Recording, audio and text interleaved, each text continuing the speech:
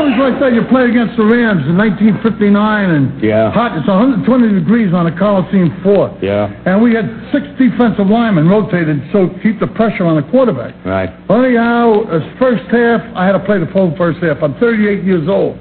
The second half, I say to Big Daddy Lipscomb, if you don't come in the game for me, win, lose, or draw, I'm going to shoot you.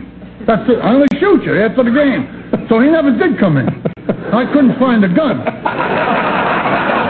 Over the floor of the Coliseum, throwing 80-yard passes, and we're chasing them. We said, we catch you, we're going to kill you. And I won the Rams huddle. I said, look, you jerk, one clock out, you can't win. And with that, he looked at me and said, "Stop that, you big fat old man." And from my side of the field, Odell Bracey, the right defensive end, hollers, "Fatso, you're in the wrong huddle."